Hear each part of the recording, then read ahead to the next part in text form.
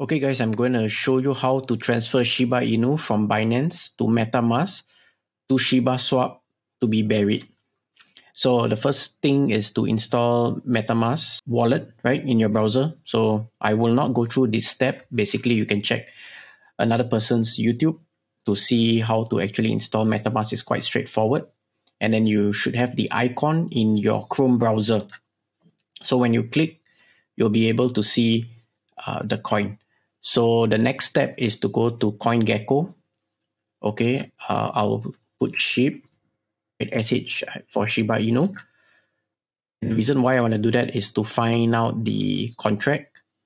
See this icon here, I can add to MetaMask. When I click it, it will add to my token. So I've already done it, so I will not do it here. But once you do it, you will actually have the token installed to your MetaMask wallet, right? Then the next step is to head over to get the address. So I'll click this. I will select Ethereum Mainnet and then the account, copy to clipboard, then head over to your Binance and then choose withdraw, add address, right? So I've already added the address, but I'll just show you here. So you can just put Shib Mainnet, right? Select the coin, Shiba Inu, copy the address, select the network, which is Ethereum, select the origin, which is wallet and MetaMask, press OK, click the whitelisted and save.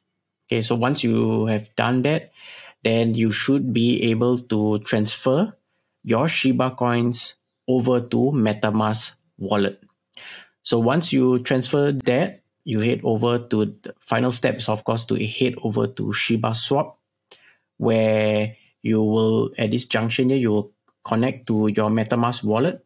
When you connect to your MetaMask wallet, you will have this list of things you can do. You know, you can dig, you can swap, fetch, and do many more things which you can read on ShibaSwap. But for today, I'll show you how to bury, basically to stake the Shiba tokens.